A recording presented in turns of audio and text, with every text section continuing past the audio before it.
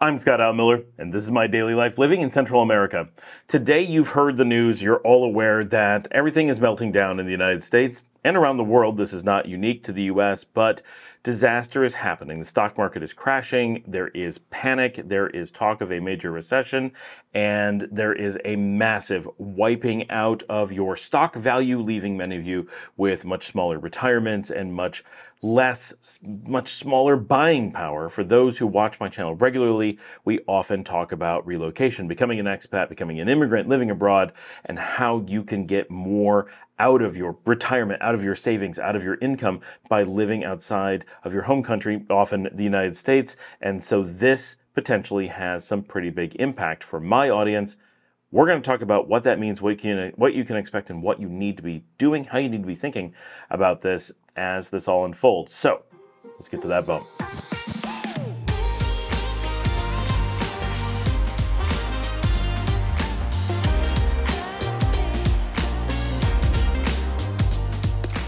If you're a regular on my channel, you know that I am contrarian, and I am out here to tell you that the information you're receiving, in most cases, is false. Now, of course, it is not false that the US stock market has taken a big hit. It is not false that there is a potential of a major recession, but only potential. It is not false that there is some financial panic and all of that. That is fine. The question is this wiping out your savings? Is this destroying your opportunity for retirement? Are you going to have to work until you die because you have no way to have any savings for the future because your stocks have been wiped out? So that is the question. That is what we have to address. And what do you do about it right now? Because you're churning inside, you're panicking. What do you do? Okay. Now, I'm not a financial advisor. I'm not giving you financial advice. I'm just giving you common sense and information that everyone should have. So when we look historically, this is one of the most important things. Let's back up.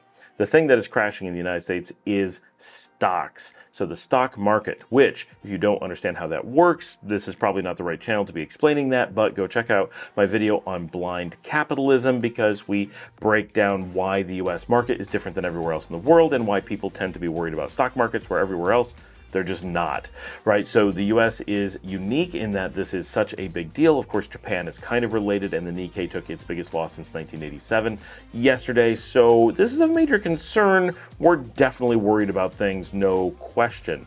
Except it's important to remember what we're talking about is market capitalization, or market cap.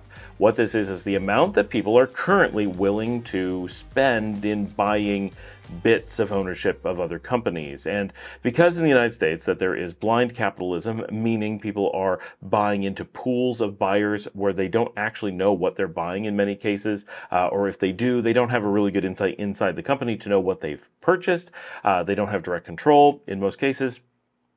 You end up with people viewing the world through market capitalization, either of individual stocks or of the market in general, and using this as grand indicators. But it's not actually the good indicator that you would hope it is, and it's unique to some markets. There's very few places in the world that actually use these systems in a meaningful way on any scale. Of course, we have them here, they have them in China, but they don't mean the same things that they mean in the US. So, like, that they exist, it's all over the place.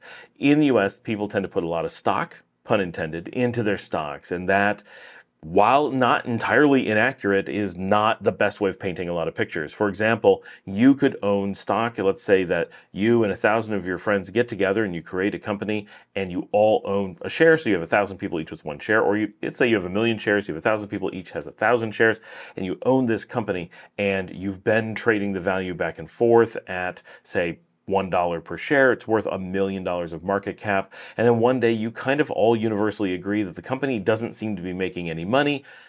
You don't want to sell it. No one wants to buy anything. Now those shares are worth zero. Now, if that company is making $1 million a year, each of you are going to make $1,000 a year. You've just all agreed you're not willing to buy any more of the shares. So in market cap, the company's worth zero. It literally has no value. But in reality, that company is earning you, as a group, $1 million a year, or individually $1,000 a year, which isn't very much, but it's something and it's real. Well, if market cap goes down, it doesn't change how much companies actually earn. That's a separate indicator. So what we're talking about is mostly an indication of how nervous American buyers are in their investment vehicles.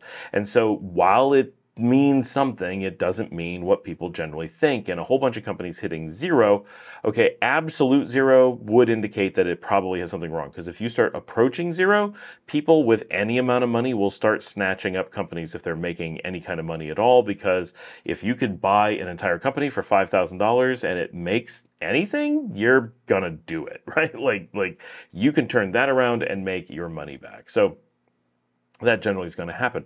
But what ends up happening is you have panics and people sell without evaluating if it makes sense to sell.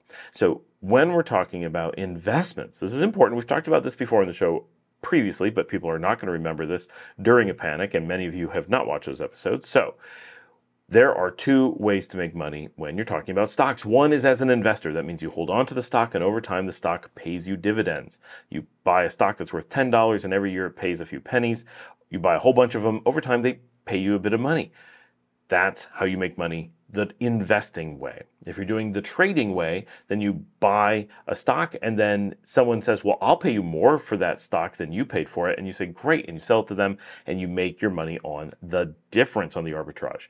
And so that is trading. If you hear about stock traders, that's how they're making their money. Stock investors make their money off the former way. Now, in the real world, all people who are buying and selling stocks are some blend of the two. No one is 100% one or the other. If you're a 100% investor, that would imply that maybe, I guess you could say you bought stocks one time and you will never sell them in your life. That would be a pure investor. A pure trader would be someone who never holds shares long enough for them to ever pay dividends. They're just moving them in and out as fast as they can. In reality, anyone who's trading will hold some shares for some long period of time and will eventually take dividends. And anyone who owns stocks generally will buy or sell something at some point and be a trader. So everyone's a mix of the two. But when you're making your money based on dividends, you're an investor. When you're making your money on arbitrage, you are a trader. And so those are important things to understand. Traders are not particularly worried about markets that are going up and down because they make their money on movement. They want a volatile market to make extra money. That's how they're able to make money. Of course, someone doing trades badly is going to lose money even when nothing's happening or when great things are happening. Investors don't care if the market cap is going up and down because it doesn't affect their investment. Investment stays the same.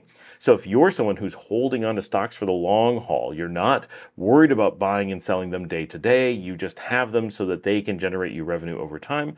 The fact that market cap is dropping, while that could be dropping because the companies are becoming bad investments, often it is not tied to that. Very often you can have companies that are doing quite well, paying really good dividends, expected to continue paying good dividends, and still lose market cap because for whatever reason, someone had paid too much for them in the past, someone doesn't understand what they do and is undervaluing them, it doesn't matter. But as an investor, yes, it may be interesting. It may cause some emotional turmoil when you hear that the market cap is dropping, which is what's going on right now, but it doesn't indicate that those companies are unhealthy. It really tells us nothing about those companies at all. Imagine you and your friends own that company, but none of you actually work there. You all own these shares, you all get paid dividends, so you're all emotionally invested in it, but you're purely investors. You're not trading, you just own these shares. Money is coming into you.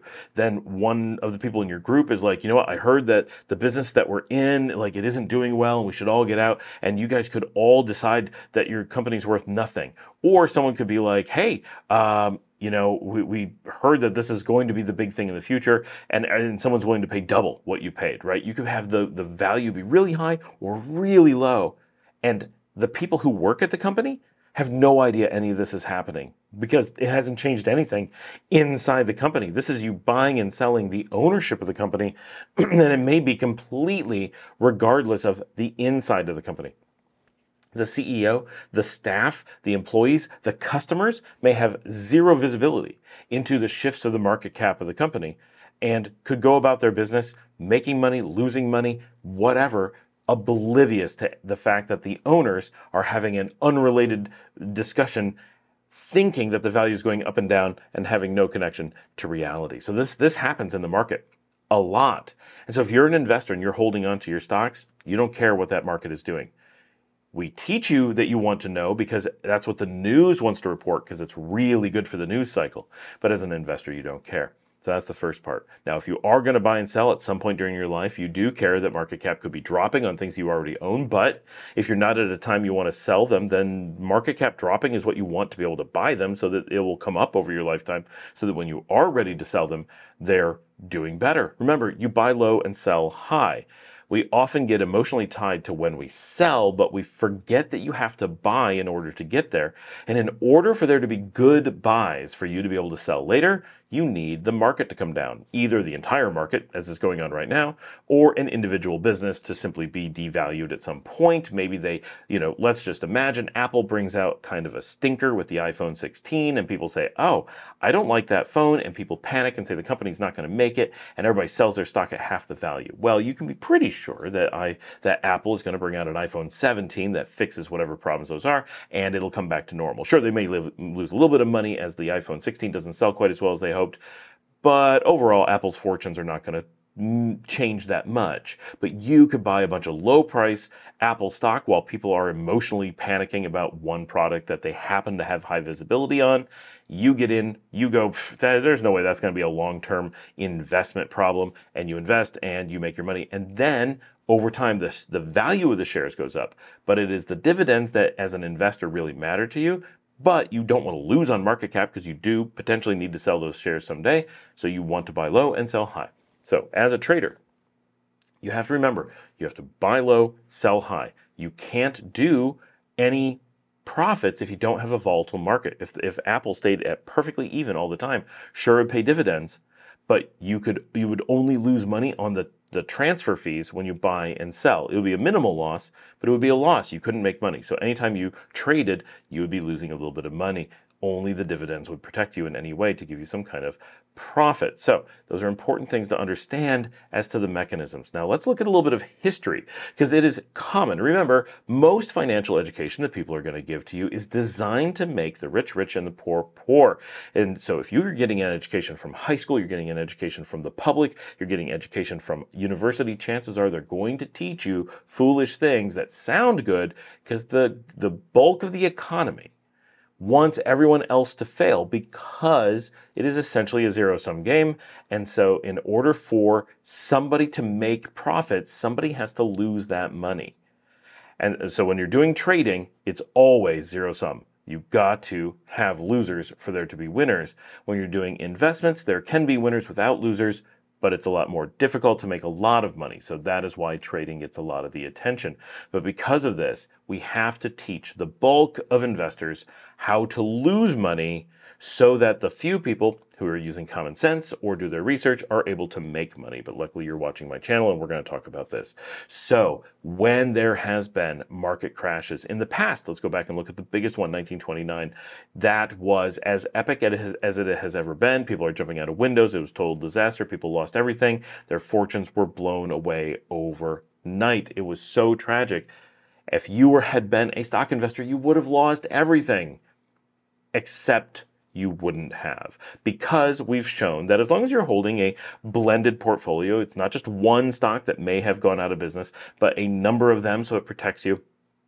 Even some of the worst hit major stocks during the crash of 1929 had rebounded in less than 10 years. This is the most dramatic rebound there ever has been needed in recorded market history, which goes back quite some ways, hundreds of years. In all that time, this was the biggest crash, and the recovery was under 10 years. It was, in reality, closer to 5 years. It would be very, very rare for you to have a stock portfolio that would not have rebounded in under 5 years. So even if you had known the crash was coming, of course, if you knew the exact moment, there's all kinds of things you would have done to become a trillionaire, right? So clairvoyance is one thing, but even if you knew a general crash was coming and you didn't know exactly when, you still could have protected yourself simply by staying the course. As long as you held stocks for at least 5 years after the crash, you would have recovered nearly everything. In some cases, you would have recovered in everything, and in quite a few cases, you would already have been more profitable than doing anything else. This is what's most important. More profitable than doing anything else. All those people are like, well, you got to go to bonds, you got to go to gold, you got to go to the market has proven over and over and over and over and over and over and over and over and over again through history that there's no exception. Nothing rebounds like stocks, because stocks make money. Everything else is zero sum. So you need stocks because you're actually investing in actual businesses that actually make things, hopefully, and they have the potential to actually grow. Whereas like if you buy gold, it can't grow. You're just betting against inflation, which at times can be a useful bet, but you have to understand it is pure trading. There's no investing. When you are dealing with long terms, right? If you're in a position where you're about to retire and you think you have to sell your portfolio within the next 5 years, then you need to worry about market capitalization in a different way because you cannot ride out, potentially, cannot ride out the market. But if you're in a position where you are young, if you are not yet retired, if you don't need to pull on your retirement yet, or if you're in a position where you could be buying instead of selling, then you want there to be a recession now. Recessions, those big drops, those market crashes, anybody who had, so if you had purchased in 1929, the day before the crash, you're like, it'll never crash, and you put all your money in, you would have recovered between 5 and 10 years. You'd have been in great shape again as long as you didn't panic and sell during the crash. If you had not done that, but bought after the crash, had that opportunity that you had some money, the crash happened, and then you bought, you would have made so much record profits. It would have been mind-blowing.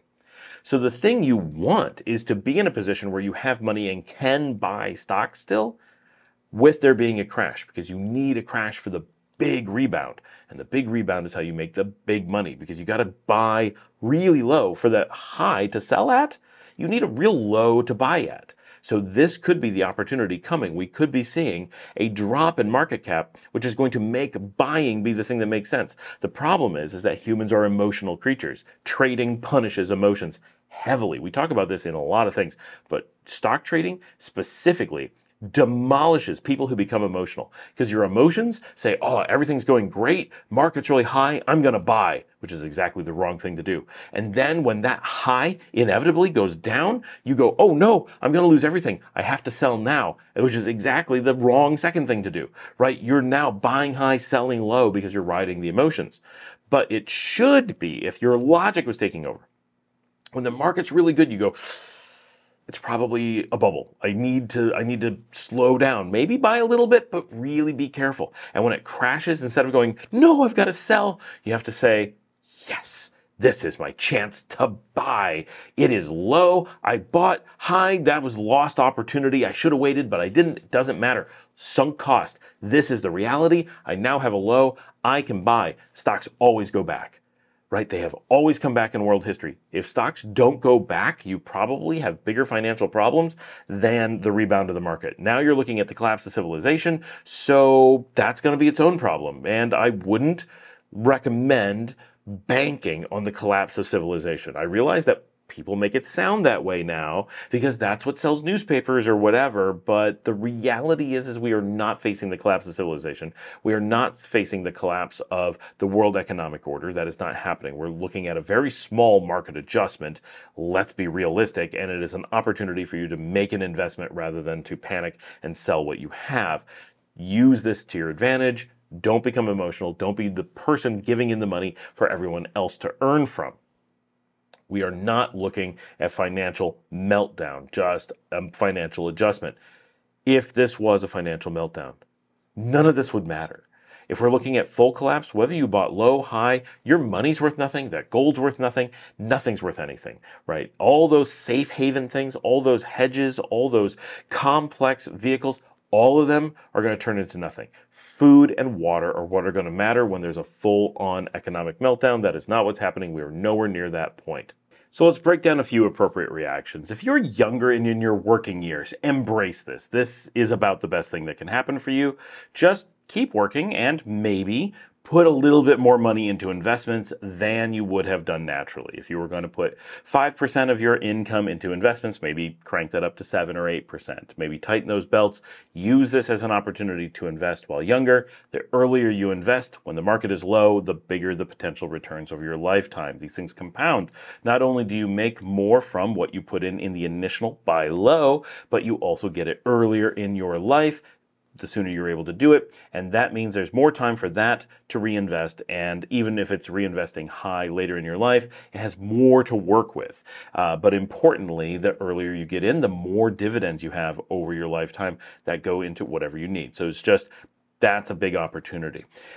If you are looking at retirement, then you may just be at a time where maybe you need to wait just a little tiny bit longer. Maybe you just want to be a little bit more tightening your belts just because you don't want to have to hit that retirement sales. You don't want to sell while low or medium. You want to wait till it's high, which will come back, but you want to give it time to be good and healthy. So you don't want to race into things, but it could just be tightening your belts a little bit.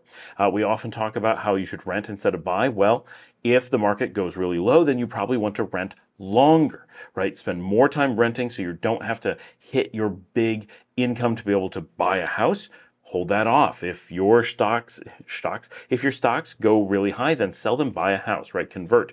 When it's high, use that to go into something else. When it's low, use what you can to get things into the stocks. It's relatively straightforward, but it's people really don't when we take it into an abstract. Should you buy low and sell high? Of course. But when it comes to in practice, our emotions take us exactly the other way. So it is important to use logic, grab control, and not let your emotions drive you into financial ruin. You can leverage this. The people who are in the toughest position are those that are already retired, starting to live off of their portfolios, and they are selling them to do so. If you're only taking your dividends and using that as living income, then you're probably just fine, because this does not necessarily impact that. Maybe still tighten your belts and reinvest a little bit, because this is, one, an opportunity to grow your future retirement, and two, it could hedge a little bit should there be a drop in those dividends in the future. But we have no reason to expect that. The market is still pretty strong. The real problem is if you're in a position where you need to be selling right now. That's where, if you can hold out about 5 years, and hopefully you don't even have to hold out that long, hopefully it's much more like 2 or 3, but if there's a major drop that doesn't just rebound right away, then the one thing you can do is tighten that belt and spend less. I know for some that's not really possible. If you're in any way on fixed income and can use some of that to invest, this is your chance to do so. It's unfortunate. There's always that risk that if you're holding a volatile portfolio, meaning stocks and those types of vehicles, that there can be a drop momentarily. In the long haul, stocks are always the way to go.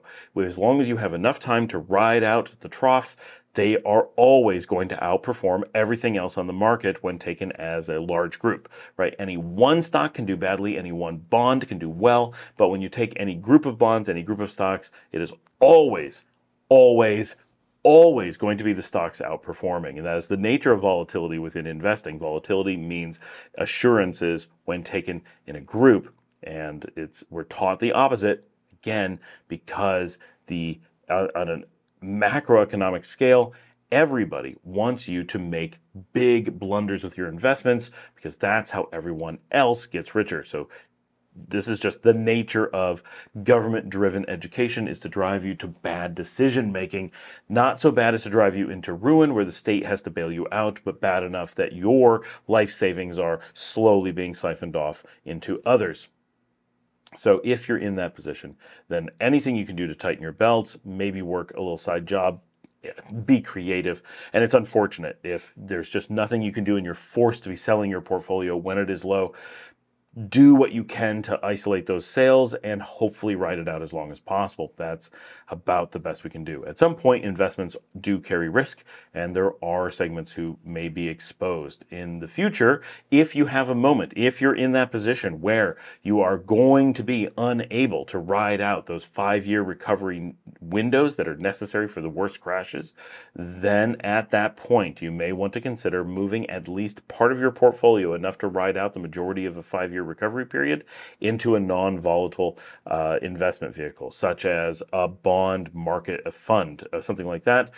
Those, while they make very little, they do generally have a means of at least matching, if not beating, inflation, and can protect against market crashes, can do really well to protect against market crashes. In a case like this, you would make out as long as you need to use that money within the next small amount of time. But if you were going to be able to ride out those 5 years, then you still would be hurt by having done that. It seems like like it's the thing to do, it is not. So the one thing that if you want to get into really volatile trading and take a lot of risks, you can make money on anything, you can leverage anything, but if you're just trying to hold on to something and have a relatively stable retirement plan, then staying the course as much as possible is absolutely the thing that is going to protect you here. So I hope all of you are in good, safe positions. I hope none of you have panics over your retirements. Hopefully this gives you good guidance as to how to think about. Remember to buy low and sell high. Do not let your emotions cause you to make bad financial purchasing decisions. That is exactly the place that you are going to go in your mind, and only those who are driven by emotion are going to have the big losses from this type of event. And that will be a lot of people, but it's something that you have the power to protect against. Thanks for joining me. Like and subscribe. If you'd like to help support the channel, as long as you haven't lost, if you've lost your life savings, do not put money into the channel. But if you're doing okay and you'd like to support what we do here, you can buy me a coffee at buymeacoffee.com/Scott Allen Miller. That comes directly to me. Makes a huge difference. Helps me be able to put out this show every day. And as always, if you could like, subscribe, tell someone about the show, I will see all of you tomorrow.